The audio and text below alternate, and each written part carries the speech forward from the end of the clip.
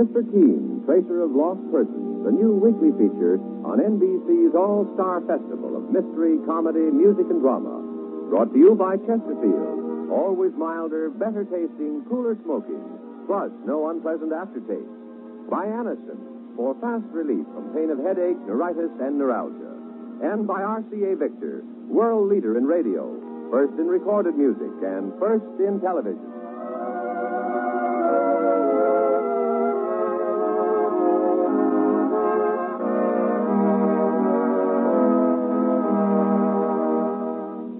And now, here's Bing Crosby with a word about vacations. Oh, Ken, when you mention vacations, it brings a tear to my eye and a lump in my throat. Poor Uncle Herbert. Well, what happened to your Uncle Herbert? Uncle Herbert loves to fish. So on his vacation, he hired himself off all alone to a secluded spot way back in the woods. Poor Uncle Herbert. He forgot his fishing pole? He forgot his Chesterfield. So, friends, take a tip from me. Whether you're packing to take off for the weekend or for that long-anticipated vacation, pack a couple of cartons of those milder Chesterfields. When you take off on a trip like that, you like to go where you want and do what you want. So take along the cigarette that gives you what you want.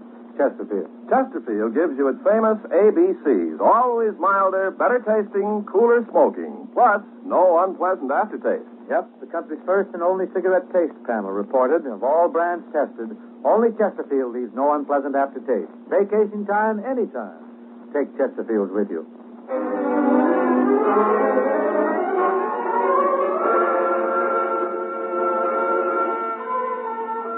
Now, Mr. Keene, Tracer of Lost Persons, one of the most famous characters of American fiction, in one of radio's most thrilling dramas.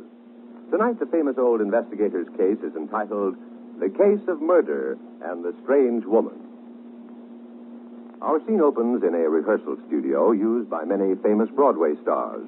A pretty girl sits at the reception desk, and as a young man enters the door, her face lights up with excitement and admiration. The good-looking visitor approaches the desk with a pleasant smile, unaware that the next few minutes will bring a horrible shock. Good afternoon, Mr. Taylor. Hello, Irma. I telephoned for a rehearsal studio. I know, Mr. Taylor. Studio B is reserved. Are you going to be alone? Yes, I'm just going to run over a couple of new songs by myself. You'll find a piano inside the studio. All right, thanks, Irma. Oh, Mr. Taylor. Yes? I wonder if you'd mind putting your signature on this sheet of paper. I promised one of my girlfriends I'd get your autograph for her. Oh, no, I don't mind at all, Irma. Honestly, I'm the envy of all the girls in my neighborhood. They'd give their eye teeth to be a receptionist in the favorite rehearsal studio of a famous star like you, Mr. Taylor. Oh, I'm just another singer, Irma. Just another singer? Oh, why, Mr. Taylor, when you croon a love song over the radio or on the stage, why, the girls just faint in droves. All right, there's my autograph, Irma. And thanks for the build-up. I'll be in the studio for about an hour. All right, Mr. Taylor.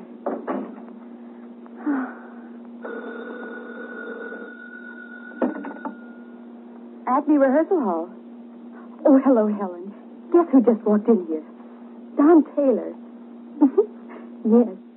And I got his autograph for you. Oh, he's just wonderful in person, Helen.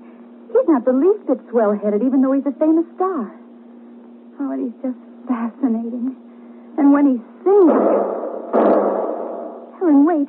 I just heard something that sounded like shots. I'll talk to you later, Helen.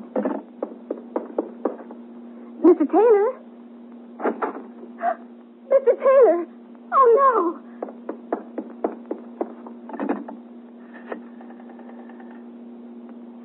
Operator, get the police. It's Don Taylor, the famous singer. He's been murdered.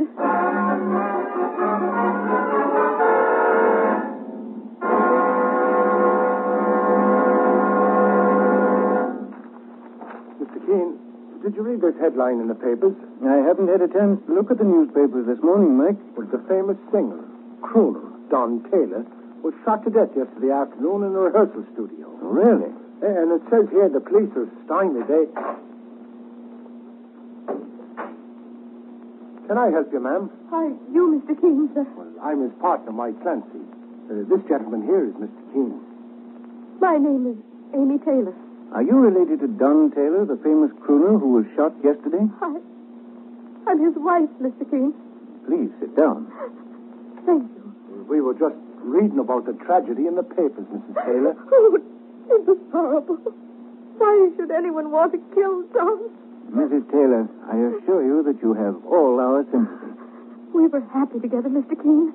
In spite of what people said, no one was any closer to Don than I was. Just what were people saying about you, Mrs. Taylor? Well, Don was the idol of millions of women all over the country. Women who were beautiful, not plain like me.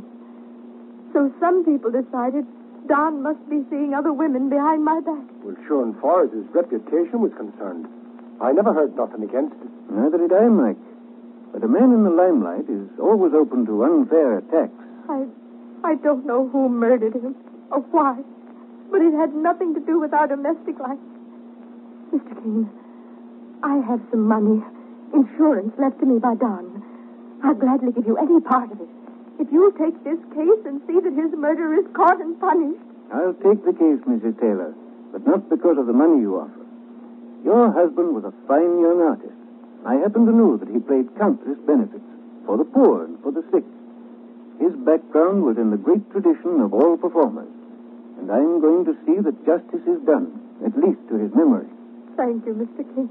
Now, is there anything you can tell us that might help us in our investigation? All I know is that Don left the house about 3 p.m. and went to the rehearsal studio. He was going to rehearse a new song. Don could concentrate on singing better away from the house, where he wouldn't be bothered by telephone calls. Whoever killed him must have known that and planned to trap him in the rehearsal studio. Who found his body? A young girl receptionist. There were 2 entrances to the studio Don was working in, Mr. Keene. The killer escaped through one of them. And there's no one you suspect of the crime? Well, there was someone who'd bothered Don for the past few weeks, but I don't know who she was. Then how did you know about her, Mrs. Taylor? Mr. Fleming mentioned something to me, Arthur Fleming, the Broadway producer. Don had been appearing in a musical show of his for the past 2 months. And what did Mr. Fleming tell you? He called me up once and asked me if a dark-haired woman had tried to force her way into our home to speak to Don. I said no, and Mr. Fleming told me to forget about it. Did you mention it to your husband? Yes, but Don laughed it off, said the woman was an autograph crank. But underneath, I had a feeling that he was worried. Mrs. Taylor, where can I reach Mr. Fleming, the Broadway producer? His office is above the Grand Theater. We'll go down and see him now, Mike. Okay, Mr. Keene. Mrs. Taylor, from all appearances, this case is an extremely difficult one to solve. When a murder involved a man like your husband, who was in the public eye, any one of a number of people may have had a hand in it. Well, then, Mr. Keene, you think it's hopeless to try to find the person who murdered Don? No case is hopeless. But you must have patience. And above all, caution. Caution. Until we find out who the murderer is, there's always a chance that you may be next on the list, Mrs. Taylor. You mean the motive for the murder may have something to do with me? Jealousy of you. Hatred of you. It's always a possibility with a handsome man who's a star and matinee idol. Oh, yes, I understand, Mr. Keene. All right, Mike, let's get started. Perhaps we can pick up the first scent on our trail for murder at Mr. Fleming's office at the Grand Theater.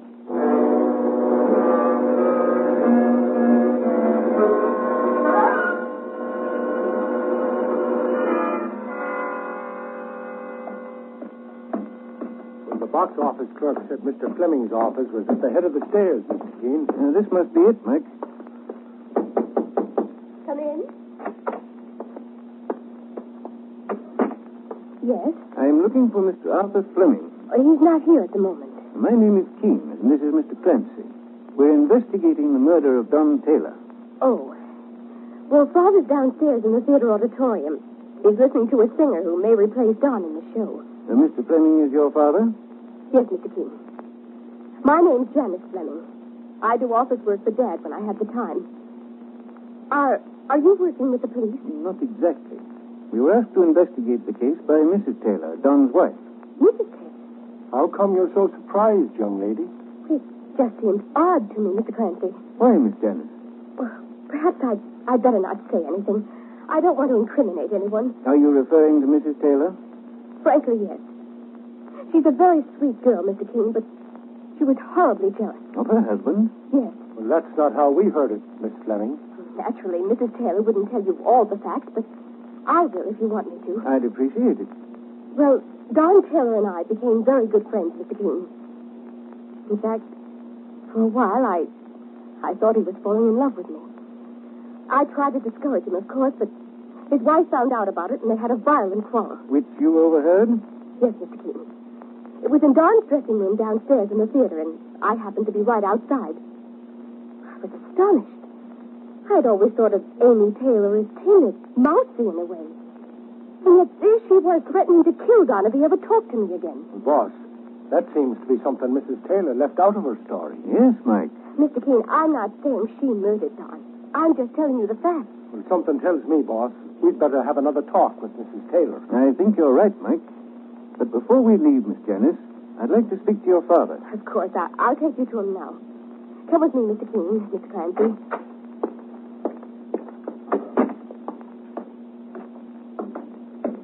Father's in an awful jam right now. He's got to find a substitute singer for Don Taylor. And the musical show is going to continue? Oh, yes. Through here, Mr. Keene. We seem to be inside the theater auditorium. That's odd. Dad was on stage a little while ago. I wonder if... Keep away from me! Keep away! I'll kill you! I'll kill you! Transfer's office. Who was that? He came from one of the dressing rooms backstage. Come on, Mike, and make sure your gun is handy. Right, Mr. Kingston. This door leads backstage, Mr. Keene. Open it, Mike. Dad! Janice, keep away from here. What's happened, Mr. Fleming? Dad, this is Mr. Keene, the famous investigator. Mr. Keene, good. I'd have gone for the police, but I was afraid she'd get away. She locked herself in that dressing room, and she just threatened me with a gun. Who threatened you, Mr. Fleming? Her name is Mildred Sellers. At least that's what she told me when I found her trying to steal Don Taylor's things. Was this the murdered Don Taylor's dressing room? Yes, Mr. Keene. I found this Mildred Sellers stuffing some pictures of Don Taylor in her handbag, along with several other things he left on his dressing table. When I tried to put her out, she pulled a gun.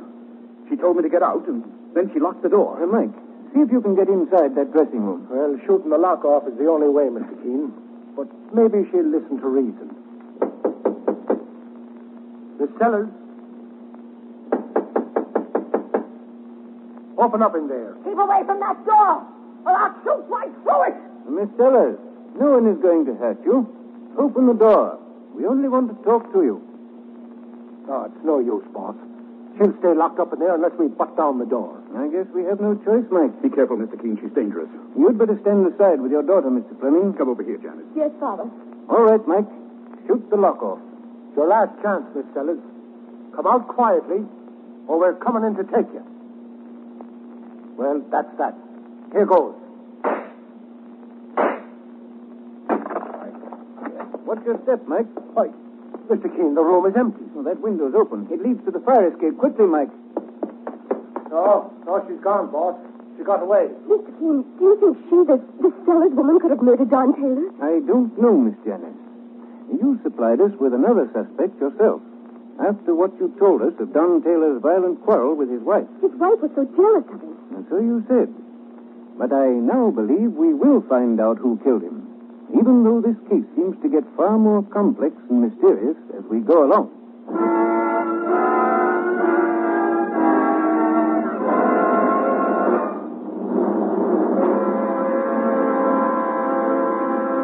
Mr. Keene will return in just a moment. But first, here is something you should know if you ever suffer from the sudden pain of headaches, neuritis, or neuralgia. It's a way to ease the pain, often within a few minutes. A way that is incredibly fast and effective. It's Anacin. Anacin is like a doctor's prescription.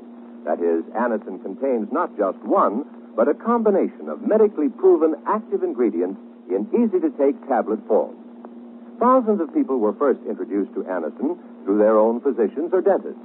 But today these tablets are in such widespread use that all drug counters have them, and anyone may enjoy their benefits. Next time you suffer from the pains of a headache, neuritis, or neuralgia, by all means try Anacin.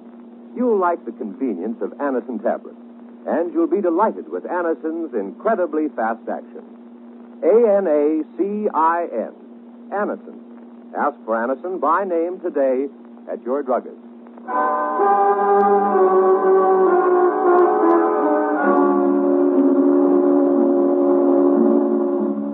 Now back to Mr. Keene and the case of murder and the Strange Woman. Mr. Keene, the great investigator, and his partner, Mike Clancy, are investigating the murder of Don Taylor, an immensely popular singer, who was shot to death in a rehearsal studio. We find Mr. Keene and Mike backstage at the Grand Theater with Arthur Fleming, the theatrical producer, and his daughter Janice, who has hinted that Amy Taylor, the singer's wife, may have been responsible for his death. A new suspect has appeared on the scene, however. A woman named Mildred Sellers has attempted to steal some photographs of the murdered man. And as Mike takes a final look out of the dressing room window, which the woman used to escape. Well, there isn't a chance of catching her, Mr. Keene. She might be a couple of blocks away by now. Do you know who she is, Mr. Fleming? Her name, as I told you, Mr. Keene, is Mildred Sellers. A few weeks ago, you warned Mrs. Taylor about some woman who was trying to see Don. Is this the woman? Yes. I think she's mentally unbalanced. She tried to force her way into the theater several times to see Don. She evidently thought she was madly in love with him.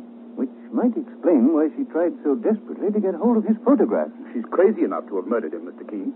For a moment, I thought she'd take a shot at me. Mr. Fleming, do you happen to know where this Mildred Sellers might be found? No, Mr. Keene. She told me her name. That's all I know. Now, suppose you give a description of the woman to the police. They'll send an alarm out and pick her up. I'll do that right away. Is there anything else you can tell me in regard to the murder, Mr. Fleming? No. But I'm willing to wager this Sellers woman was the one who killed Don Taylor. I'm not so sure, Father. Your daughter Janice here overheard a violent quarrel between Don Taylor and his wife, Amy. Amy threatened to kill him. But that doesn't seem possible. You don't know anything about it, Father. I've told Mr. Keene the truth. I wasn't doubting your word, Janice. I think Mrs. Taylor should have a chance to defend herself. I'd like you to come to our home with me, Janice, and have this out. Whatever you say, Mr. Keene. And meanwhile, I'll put that call through to police headquarters, Mr. Keene. If they take the Sellers woman into custody, you may have a quick solution to the crime. That all depends, Mr. Fleming. At any rate, we'll go and see Amy Taylor right now.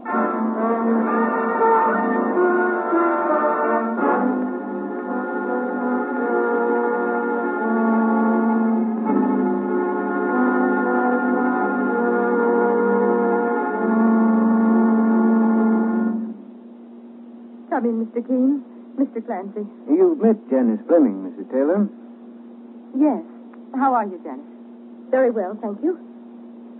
Please sit down. Mr. Clancy, why are you looking at me like that? Oh, I was just thinking. Mrs. Taylor, we were both wondering if your original story was the truth. But, Mr. Keene, why should I lie? To protect yourself, naturally. I don't quite understand, Janice. You killed Don, don't deny it. You're the one who murdered him. How could you say a thing like that, Janice Fleming? No, take it easy, miss. Mr. Keene, what has she told you? Janice told us that you had a violent quarrel with your husband, Don, and that you threatened to kill him. That's not true. Are you calling me a liar? Oh, just a moment, please. Mrs. Taylor, Janice said she overheard the arguments, and that it was about her. I never threatened anyone in my life, Mr. Keene. Least of all the man I loved. You knew he was seeing me. No. Don wasn't seeing you, Janice. You were forcing your attentions on him. That's a lie. Mr. Keene, this girl, Janice Fleming, is spoiled. Her father has pampered her throughout her life. She became infatuated with my husband, but he failed to respond. Don came after me. I never chased a man, and I never will. Go on, Mrs. Taylor. Don told me how wildly angry she got, all because he ignored her. He was polite to her only because of her father. Don was working in Arthur Fleming's show. Mrs. Taylor, had you ever had a violent quarrel with your husband? Oh, no, Mr. Keene. We quarreled once several weeks ago, but it wasn't violent. I wanted Don to leave the show. Why? Well, he was working too hard. He acted a little peevish about it, but I found out why. What was the reason, Mrs. Taylor? Money. Mrs. Taylor, you mean a man as famous and successful as your husband was worried about money? Well, Don made a great deal, Mr. Clancy, but he spent his money like water. And then the show wasn't going too well either. It wasn't. And Don worked on a percentage basis. Well, sure, and I heard the show was a big success. You did, Mike? Just the other night, boss, when I was listening to Walter Winchell's broadcast. Father's show is a hit, all right. But the production costs are very high, and the investors have to be paid off first. You know a great deal about your father's business, don't you, Janice? I told you I helped him at times, Mr. Keene. You also seem to know a great deal about the private lives of other people, most of which doesn't seem to be true. You believe Amy Taylor, don't you? All right, go ahead. But you'll find out how right I am soon enough. Well, That one's sure a cutie when it comes to having a temper. Mr. Keene, I swear to you that I've told the truth about my relationship with my husband. If you feel there's anything in what that girl Janice Fleming told you, you can put me under arrest. There's not quite enough evidence to put anyone under arrest yet, Mrs. Taylor. Oh, excuse me, please. Hello? Why, yes, he's here. Oh, just a moment, Mr. Fleming. It's for you, Mr. Keene. Arthur Fleming? Yes. He seems to be very excited about something. Hello? What? Where are you now? Very well. Make certain she doesn't get away again. Mike Clancy and I will be right over. What's up, boss? Arthur Fleming's found Mildred Sellers, Mike. She's in his office. Mr. Keene, was she the woman my husband was worried about? Yes, Mrs. Taylor. At first, I didn't believe her guilty of the murder, but I may have been wrong. Come on, Mike. It's only a matter of minutes now before we solve the mystery of who murdered Don Taylor.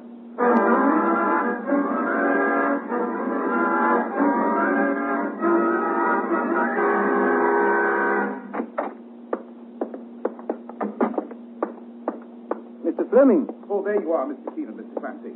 I'm glad you didn't waste any time. I've been holding this woman at bay with this revolver. Are you Mildred Sellers? That's none of your business. It looks as though we're going to have a bit of trouble with this one, boss. Miss Sellers, I'm afraid you don't know how serious this is. I think she does, Mr. Keene. You see that hole in the wall over there? Why, it's a bullet hole. Yes, Mr. Clancy. She took a shot at me and missed, just before I took her gun away from her. Is that true, Miss Sellers? You shouldn't have tried to grab me that way. You came here to steal something. I found you going through my desk. I came here to meet Don Taylor. He phoned me and told me to come over here to the theater. Sure, she's as balmy as they come, boss. So it appears, Mike. Mr. Keene, it seems to me she's only pretending. Miss Sellers, don't you know that Don Taylor is dead? Don is dead? Yes. Oh, no, I don't believe it. You're lying to me. Hand me that newspaper on the desk, Mike. Right, boss. Here. Here. You can see for yourself. Look at the headline. Oh, no. Don's voice was the most wonderful I ever heard. I lived for only that. You mean you didn't kill him? Kill him. Kill the man I've worshipped. That's quite an act she's putting on, Mr. Keene. But the facts can be easily proven. Can they, Mr. Fleming? How? I took this gun away from her. The police experts can check it with the 2 bullets that were fired at Don Taylor. I'll take that gun if you don't mind. Here you are, Mr. Keene. However, the evidence still doesn't point to this woman, Mildred Sellers. But who else is there to suspect? Janice. Father, Mr. Keene. What are you holding in your hands, Janice? Nothing. Let me see those books. No. Are those your account books, Mr. Fleming? The ones you used for your musical show? I guess they are. I have a feeling they've been doctored. Doctored? Your daughter kept the accounts for you part of the time, didn't she?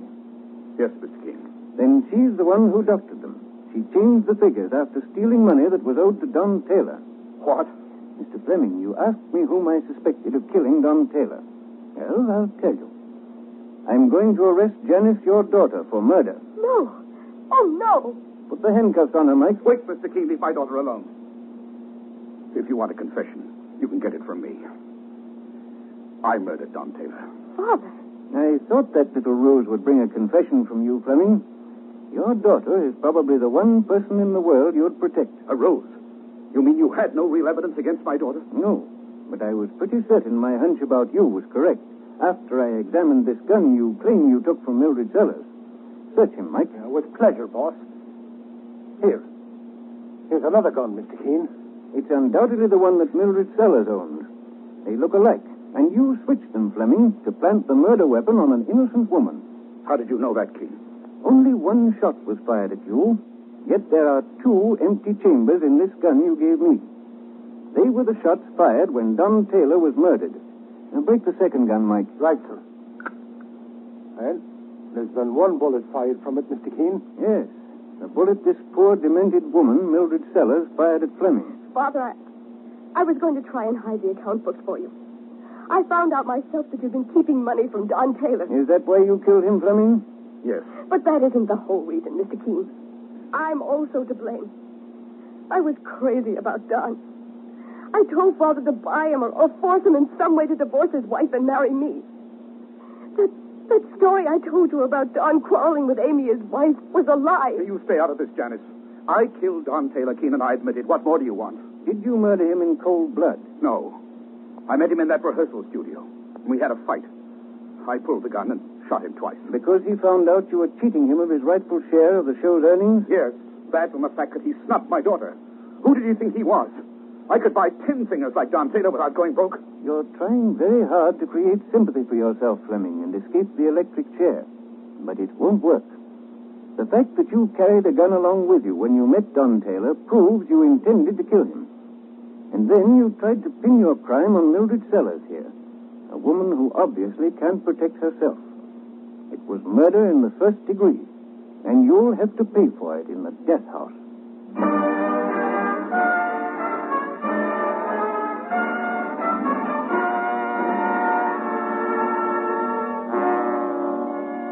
And so Mr. Keene finds the solution to the case of murder and the strange woman.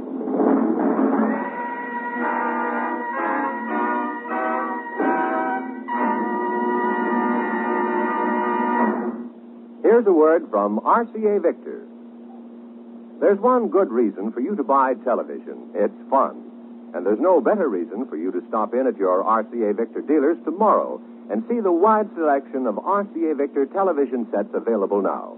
You and your family will have a lot more fun every day of the week, all year round, with television in your home. Tomorrow, you can buy the receiver you want, the right one to suit your budget. And here's a good reason for you to buy RCA Victor television. It's the best. You get a clearer picture, a steadier picture, a picture locked in place with RCA Victor's exclusive Eyewitness Picture Synchronizer. And besides the world of entertainment television brings you, you'll find the RCA Victor television set of your choice a magnificent addition to your living room. It's wonderful to look at, beautiful to see. RCA Victor Million-Proof Television.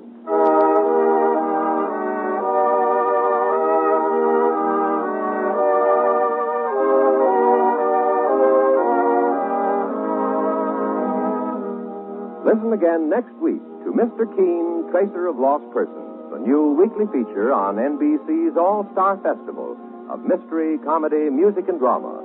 Brought to you by Chesterfield, always milder, better tasting, cooler smoking, plus no unpleasant aftertaste. By Anacin, for fast relief from pain of headache, neuritis, and neuralgia. And by RCA Victor, world leader in radio, first in recorded music, and first in television. Mr. Keene, Tracer of Lost Persons, is based on the novel Mr. Keene. The radio sequel is originated and produced by Frank and Ann Hummer. Philip Clark plays Mr. Keene. Richard Leonard is the director. Your announcer, Jack Costello. Remember, Mr. Keene is now on the air at this new time, every Friday at 9:30 Eastern Daylight Saving Time. Don't miss Mr. Keene next Friday, when the kindly old tracer turns to the photograph album murder case.